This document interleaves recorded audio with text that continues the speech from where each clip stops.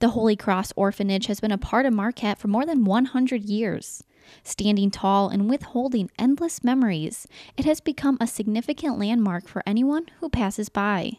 After sitting empty for decades, with occasional trespassing and a permanent residence for pigeons, the orphanage is finally being reborn. 5 different organizations came together to renovate the orphanage into low-income apartments. But before the construction began, workers knew their job was cut out for them. People had stripped the woodwork, they had stripped the light fixtures. A lot of the details were missing, so what was left was just the plaster coming off of the walls and in piles on the floor. It was very, very bad. While many changes are being done inside the building, the outside will maintain its historic character. All of the masonry work, that's the brick and the sandstone, that will all be restored.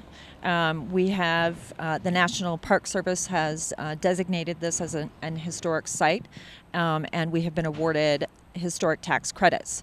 And so we're obliged to renovate the property. Some of the apartments will have project-based rental assistance. This will allow rent prices to be based on the tenant's income. After being born and raised in Marquette, this is an especially emotional project for Lurley. To be a part of restoring this building, it just means so much, and especially in light of the work that I get to do with affordable housing. It's very rewarding to be a part of creating a situation where people who maybe wouldn't otherwise be able to afford to live in Marquette can be here. Although taking a peek inside the orphanage is tempting for most Marquette residents, no tours have been authorized to go inside quite yet.